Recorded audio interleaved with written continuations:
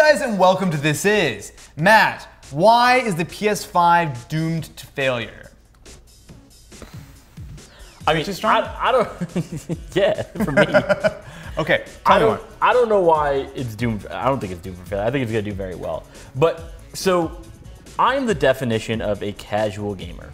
You play Bloons, so that sounds about right. Yes, I've gone on record multiple times that my favorite game series is Bloons Tower Defense. I'm pretty good at it. You know, so we did a couple videos now on like Apple Arcade and Google Play Pass, like, and how they're like the mobile gaming and like cloud gaming, they're on the rise, and they're gonna be cutting into console, you know, space, and our fans did not like that. What are you trying to say, that people on the internet were upset when we make some speculations about the future of gaming? Yeah. I think most of the comments are just no. But okay, but hold on. I disagree with that, though. As much as I do think that while cloud gaming has a thing, like I think consoles are the future, even consoles are getting into it, right? Like Xbox Live or Xbox Game Pass Ultimate is one of the best deals in gaming right now. Yeah. Like for $15 a month, you're getting PC games, you're getting Xbox games, you're also getting Xbox Live Gold, which is already worth like what? How much is Gold these days? What, like $8 a month or something? $10 a month? I wouldn't know. Well, you're a terrible gamer. I am a terrible gamer. Well, you're a casual Bloons gamer. I'm a hardcore Bloons gamer. I'm a casual every other game. Okay, you can get a 12-month trial or a 12-month pass for Xbox Live Gold for about $40. Sure. So I mean, it's a pretty good deal. But the thing is, consoles and the entire gaming industry, I do think, is on the edge of a huge shift. So right? Things are changing. Yeah, and that makes me wonder, why should anyone care about the PS5 and the Scarlett? Dude, consoles push the industry forward. Like, there's no doubt. So a lot of times I think when people look at things like, you know, PC gaming and console gaming, and then you obviously can go down to like cloud gaming and mobile gaming, but like most of the AAA games, a lot of the techniques, a lot of the technology is honed in the console and the PC space. Mm-hmm. Now the console is certainly the most powerful, or sorry, let me rephrase. The PC is the most powerful sort of gaming platform available. However, the PC, with some limited exceptions, isn't enough to be standalone, right? Like most of the time, if a game comes out for PC, it also needs to come out for console, specifically with AAA games to make their budget back. So even though you might have all the extra bells and whistles on PC, ultimately it is limited by the lowest common denominator, which is typically speaking the console. You really saw this in the last generation, the Xbox 360 and PS3 generation. Partially because even though they were fairly powerful consoles for back in the day, they got aged fairly quickly, and specifically really quickly once they got like 4, 5, 6 years old, where the PCs at the time were way more powerful. So the fact that developers still had to make their games for the 360 and they could try to like bring it up to PC. Like I think a good example of that is when we saw PS3 PS4 shift. The PS4 had like 16 times more memory. So all of a sudden we saw so many more huge open world games, loading times, like all of these advantages, and it came to everyone because the base sort of the consoles that were holding everyone back had been upgraded. So I do think that the consoles, even though they're not the most powerful thing in the world, even though PS5 is looking pretty solid right now, but I do think that the consoles being the lowest common denominator really do help kind of push the industry forward. As consoles get ray tracing is going to become more standard on PC. It's going to trickle down. We'll see an iPhone 13 with RTX on. Like, I mean, all these things will happen, but I think the consoles are kind of the big, like we can't see a lot of these major improvements without consoles being on board, at least at some point. Right, okay, so, I mean, we built a PS5. It's right here. Like right behind you. Right here. Beside our wonderful This Is play button. Yeah, hey. Hey, we're real. Hey. I mean, we built this with off-the-shelf parts from AMD. Yep. Like, you know, we were able to get them a couple months ago, like 2 months ago. I did a full video on the main channel talking about building the PS5, and essentially it comes down to this. At this point, the PS5 and the Xbox Scarlett are both official consoles, right? They're both on the record. They're both coming out almost definitely like, you know, end of next year. And because of that, we actually know some specs about them, right? So we know that they're using AMD Zen 2 processors. In the PS5 case, we know it's an 8-core. We know they're using fast memory. We know that they're shipping with default SSDs, which is going to help cut down load times. And we also know a little bit about the graphics because it is based on Navi, which is something that you could buy in the PC space. So what I wanted to do is essentially buy all the components I could, which were as close as possible to the PS5, and test to see how much more powerful it would be. Which is not something that you usually do, because a lot of times consoles are using like weird, like customized components, and that's certainly going to be the case this generation. But this is the first time in a very long time that we've actually been able to build a PC which is, before the consoles come out, a very similar spec to test on. But we did that, a couple months ago. Yeah. PS5 Scarlett, they're what, 18 months out? I'd say probably closer to 12 to 14 at this point. That's a long time in hardware. I mean, like, by the time the PS5 and Scarlett come out, they're already outdated. There's gonna be. Well, I guess. Like, there's gonna be Navi 2, whatever. Like, it won't be a whole new architecture, but like what we're speculating, and we underclocked this. We did, yeah. So there's gonna be something even more powerful available. Sure. So I mean, the question is, if I need power, why not just grab a PC? Sure, of course. But you can always build a PC or buy a PC. For me personally, though, my biggest thing is, do these specs matter anymore if cloud gaming is going to be a bigger thing in the future? Still matters. Okay, so let's take Stadia versus something like PS5, for example. Yeah. So with the PS5, what you're getting, or what you should be getting, everything we know, is a mid to upper range gaming PC of today. Sure. Right? So 8-core processor running it, decent clocks, graphics which should be pretty well capable of playing 4K 30 and 4K 60, theoretically 8K, but I highly doubt we'll see that. But you're seeing a console with an SSD. You're seeing something which is very, like, probably equivalent to, say, I know for this system that we built, if you were trying to build it right now, it's like $1,200 or so. I'd say by end of next year, you're looking at, a $1,000 PC or something. Sure. Right? But when you look at that compared to, say, Stadia, right? Which Stadia is actually on paper a more powerful system. It's in the cloud, but each of the individual kind of console nodes are very, very powerful. They're like proper high-end PCs, also based on AMD. But I guess the thing that I really sort of take away from the idea with the PS5 and why it doesn't have to be cutting edge is because consoles never are.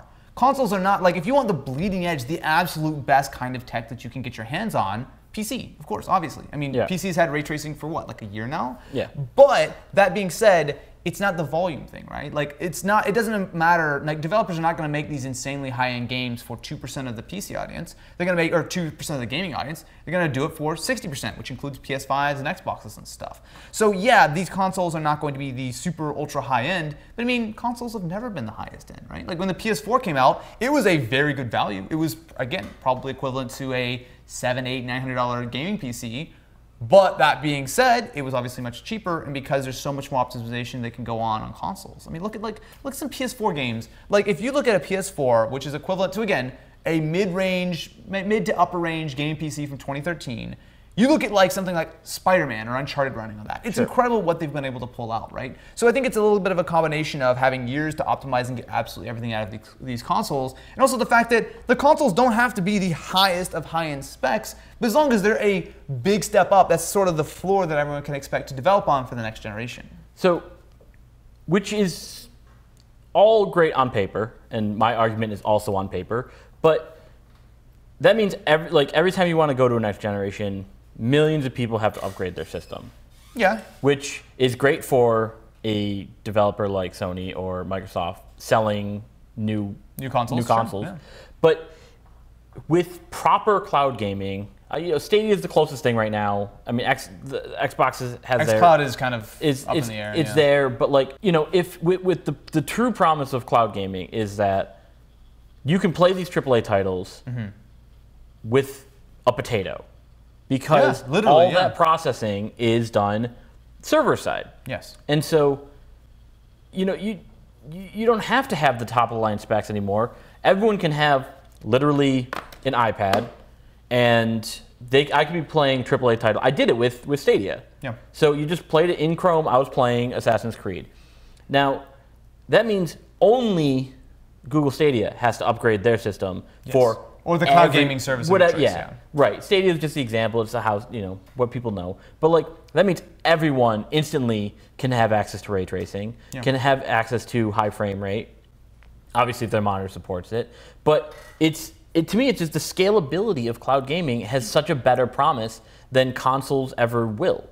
But there are fundamental issues with cloud gaming. Sure. Right? I mean, like one of the big ones is obviously you have to have that solid connection. Right. And while yes, internet connections do get better year over year, people's houses start getting gigabit, you get lower latencies, but there's still a huge sort of bottleneck. Now, even if you say that 50% of gamers have a fast enough internet connection to stream 4K, like high frame rate games over something like Stadia, well, not only are you missing 50%, but that's at your house, right? Sure. Like, sure, you can throw out things like 5G, which are cool and theoretically very capable, but are they actually going to be usable? Is that really something that is going to make a lot of sense when you're on the go and you're trying to play a game and all of a sudden you drop out of a 5G spot and all of a sudden you're down to 3G and your quality crashes? Like, not only do you have the millions and millions of variables that can kind of throw your game off, but also you have to consider that, like, you have to, like, bandwidth caps. Like, I don't think the world is ready for a full cloud gaming experience. I think it makes sense in your home with a good internet connection.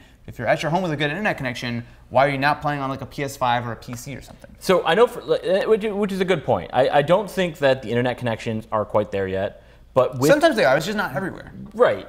But I mean, the argument can be made. You know, all right, am I playing a AAA title at the airport? No. It's pro and con for both of them. Yeah. You wouldn't be playing at the airport anyway, but like you say, you might as well play it on a console at home.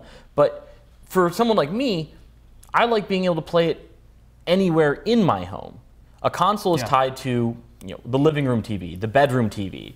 Well, there's local streaming though. You could still have it running on a native machine in your house. But that you still have then the same issues of no, but cloud. It's not as bad because you're not going out to the cloud. Like, so for local streams, so say like Steam or Xbox or whatever the case is, you're just streaming over your local network. There are far fewer issues there. Generally speaking, I actually feel pretty confident with that. It's when you go out to a cloud server running somewhere else, you have like, hundreds or thousands of miles of latency and all this kind of stuff. That's where it gets more complicated. If you're in your own house, I actually feel pretty good about local streaming. I have the PS4 Stream Connect or whatever that app is. That's never worked for me in my own home.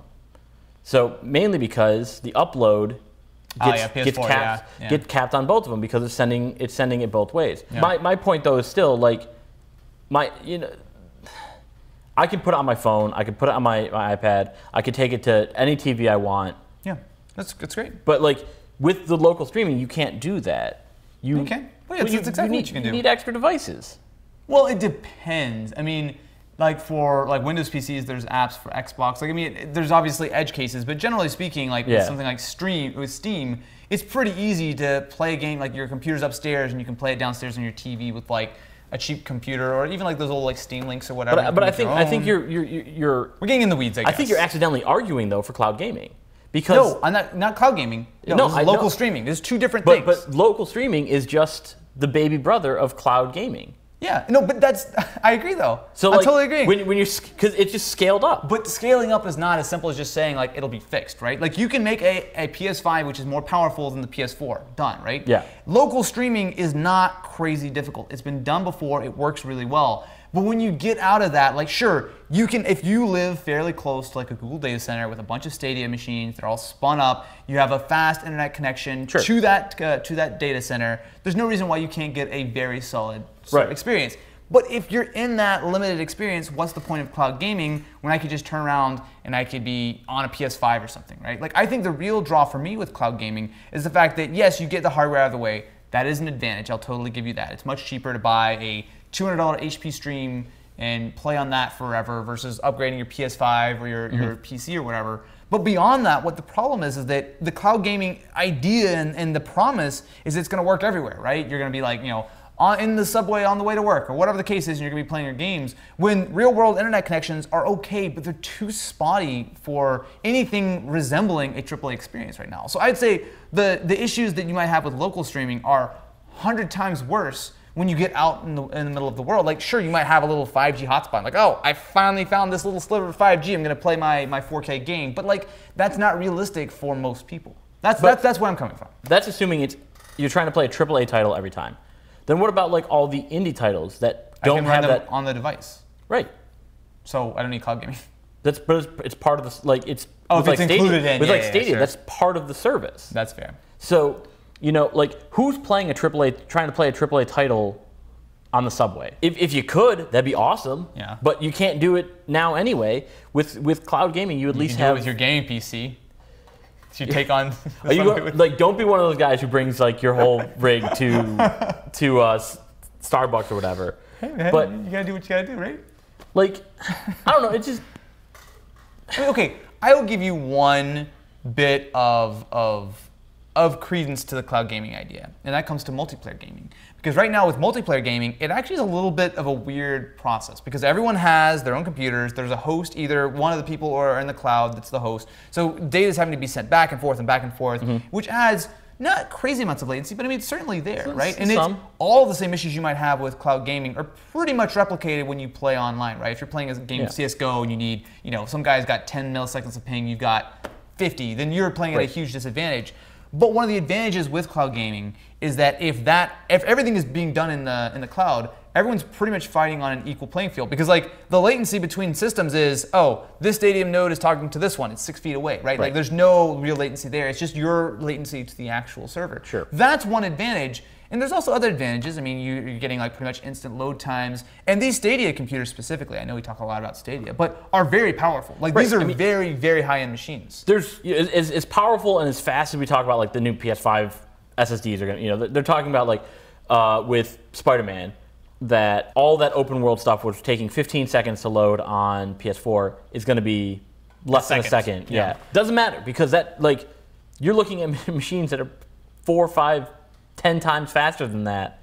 I don't know if Stadia is that much, but you can certainly imagine you buy a PS5 next year, 2020, it's not replaced for 5 or 6 years, whereas Stadia might have 2 or 3 major upgrades during that time. So I'll give you that. But then, okay, so the upgrade part I think is another part of cloud gaming, which is interesting, but I'm not so convinced because as a gamer, I don't think anyone is all that turned off, or at least most hardcore gamers are not turned off by the idea of upgrading their hardware on a semi-regular basis, right? If you got a PC, you're gonna upgrade your graphics card every few years, or buy a new CPU, or if you're a console gamer, you're gonna buy that PS4, you're gonna play it for a few years, and then you know what, that PS4 Pro's looking pretty good, or the PS5. Like, it's not crazy to think that 3, 4, 5 years down the line, you might be ready for an upgrade. So while yes, it's more expensive to do that, but it depends, right? I think a lot of people still appreciate the superior gaming capabilities of that versus paying for cloud gaming, which the second that you stop paying for your subscription or whatever the case is, you might lose your games. Obviously, Stadia is not the case. You actually purchase your game, you still play them as long as Stadia is still running. But I don't know. I see the value proposition. I just don't. It's not that appealing to me. I don't know. I still need hardware at the end of the day to play cloud gaming too. Not really. I mean, something. I mean, you should probably play on a Chromecast for Stadia. So I definitely played it on like my Mac, which I know I got a Mac. If I want a game, I'm not going to go buy a gaming PC if my whole ecosystem is on Mac. That's totally fair. And so I was playing a AAA title on Mac seamlessly today. So yeah, cloud gaming as a whole is definitely not there, but we have something that's working good enough right now that just says it's only going to get better from here, and I think it's something that can scale better and faster than consoles ever can. So, a lot of people have horrible, hard-lined internet. They're using cable companies and ISPs. They're using old copper lines. That infrastructure is not going to get updated anytime soon, because that's millions, if not billions, of dollars for a company to do.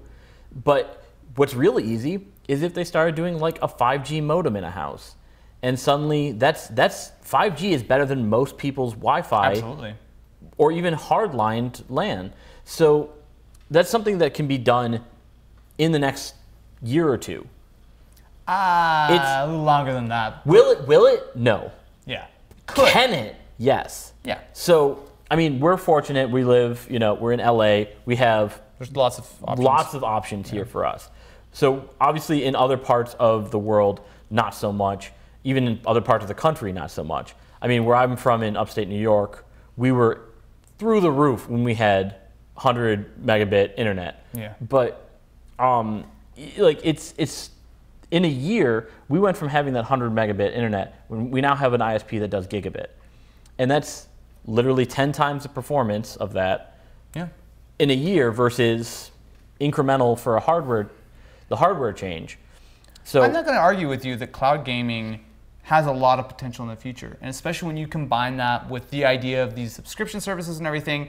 But I'm saying that for the foreseeable future, 3 years plus, I think most people should still play on hard consoles such as PS5s, Xboxes, or play on PC. I think that still is going to be the superior gaming choice. I don't think that there's still too many compromises with cloud gaming, and I certainly don't think that for this generation you should throw your PS5 in the garbage and go buy a Chromecast with Stadia. I just don't think it's there yet. But I also just don't think, is it worth it to get a PS5 day one when it's $600, even maybe $700? Well, that's a whole different conversation if it's actually going to be that expensive. Yeah. Because how many phone videos have we done? A lot. Like dozens, quite hundreds. a few. The number one comment for every phone video is, "This is too expensive for me." Yeah. I never get that comment because it's the same people like, "Oh, just buy a new gaming PC or buy a new console, whatever for gaming." Which it doesn't matter whether it's a $300 Pocophone, $1,000 Apple iPhone. People are saying like a phone's too expensive, but if a phone can do everything for you, including in this case gaming on AAA, yeah, it's not the best to do, it's not the same as a 55-inch TV. But if you can game on a phone, like, what's the point of a $600 gaming console that's doing the same thing? But then I guess I would argue that if that's the future you see, mobile gaming is getting better and better that is running natively. Look at like Apple Arcade, right? Apple Arcade has a lot of games which are, if not AAA, they're getting close. We'll say double A. I don't know if that's I think there's actually a definition. Is there okay. I don't know. But regardless, like games that are like looking really good, and they're running natively on the phone, right? Like phones are getting to the point where if consoles are bumping up, every 5 years they double or triple. I mean, phones are like doing that almost every year, right? So there's definitely a point in which phones are going to be, if not caught up, but much, much closer, which I do think kind of removes some of the argument that you need cloud gaming. I'll throw the Switch at you. Sure. Look at the Wii U, right? The Wii U was like very much a proto Switch, right? Yes. It was a very early version.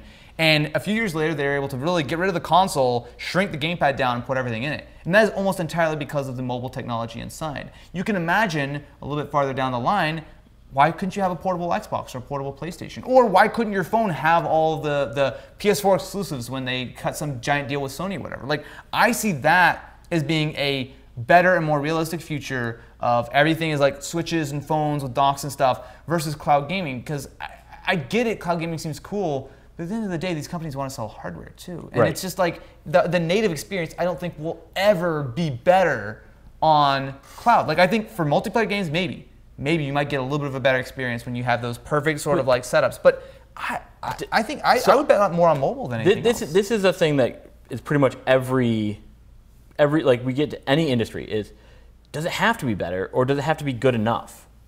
Where does the convenience outweigh the better performance? But isn't it more convenient to not have to deal with your ISP giving you you use too much 5G data this month, stop playing balloons so much? Maybe we'll see, but that's something we don't know. It's like you're right, it probably will happen just because ISPs suck. But we don't know that that's gonna happen. Yeah, your whole premise here is that you're betting on ISPs to not suck. Well, yeah. Look, yeah. I think I just won this argument. I think it's over now. I may be a casual gamer, but I am a power user when it comes to downloading and uploading stuff. I've never gotten a bandwidth cap. I don't have Comcast, so yeah. But it's what happens when we have 8K gaming with ray tracing? Look at the day one patches on a console right now. You wait, like you get the game, and then suddenly, oh yeah, it's a 5-hour download because we need to download the entire game again onto your console. Yeah, that's eliminated with cloud gaming. But like, so there's the convenience factor there. But if I'm a developer and I'm looking at, and this is why so many people are hopping on, like, when you look at like why developers only develop for iOS. If I have to develop a game to reach as many people as possible, something like Stadia looks super appealing to me. Because if it gets obviously if it gets traction, but because I know the hardware to go for all these people. Like obviously that it's whatever the majority is, but they don't need to redevelop something for Xbox. They don't need to make a port for PS4, and they don't need to make it for PC. If you just say, oh, we're going to put it on a cloud service, which can be used on any device. Yeah. So that's appealing to me as a developer. Again, obviously that's banking on something being popular enough to have that masses, but if like why would I spend resources to develop it 3 times if I can do it once and be done? That's fair. I think there is a lot of cross-platform capability, and the fact that Stadia and the consoles and a lot of gaming PCs are running like AMD hardware does make that a little bit simpler. I know I've heard, like I think it was Ubisoft, they're mostly focusing on Stadia for upcoming games. And they're like, oh yeah, it's not that much more expensive to like throw Stadia in as one of the things we support. But I don't know, I think regardless, it's a super interesting time to be a gamer. Like, no joke. I think there's a lot of really cool stuff going on between subscriptions, which doesn't sound good, but some of these are like legitimately interesting. There are pros to subscription. Like, you know, we just did the video last week about our Apple Arcade and Game Pass. Yeah. You know, there's some really good games on there for $5 a month for Apple Arcade. The Game Pass is, you know, if you play literally any Android game, it's worth it. Obviously, you don't own them, which is a downside. You have to, you know, keep paying in order to play those. But like, you're also getting like all these updates. You're getting, you know, like huge access to them. So there's pros and cons to that. I mean, I personally like to own my own games. Yeah. But that's another reason I don't like console gaming is I've switched consoles throughout my, you know, my life. I've bought Grand Theft Auto 5 like 4 or 5 times. So like for PS3, PS4, PC, Xbox. Why? Like, cause that's what I'm playing at that time. Oh, so you just bought it for every console. So you got a new console or PC. You're like, oh, you know what? Time to play GTA again. Yes. Yeah, that's fair. So you can just sign up for Stadia and stream it to all of your devices, and you'll be living the happy, perfect life. Exactly. And I'll be playing PS5 and Xbox and PC because that's the superior way to game. I think we should leave it there. Yeah, fair. What do you guys think about this format? I'm really curious to know. We've been talking about this for a while, and this is something that I think we like to talk about in the office a lot, of like the different like ideas of gaming stuff, and specifically with Xbox and PS5. There's so many things that are coming out right now that I think it's super interesting to look into what exactly gaming is going to look like in 3, 5, 7 years. I'm curious, what do you guys think is going to be the winner of the next generation of gaming? Is it cloud gaming? Is it mobile? Is it PS5 and Xbox? PC? Are we all just going to stop playing games and go back to tic-tac-toe? Let me know in the comments below. Matt, would you like to add anything? Because I can't make fun of you since you're already here. Can you do an outro for me? Thank you so much for watching this episode of This Is. If you want to tell me how much you hated my opinion, just go ahead and leave it in the comment. Oh, they will. You can check out some other episodes here. But yeah, thanks for tuning in. That was a good one. I think they're going to definitely let you know. Oh yeah, yeah.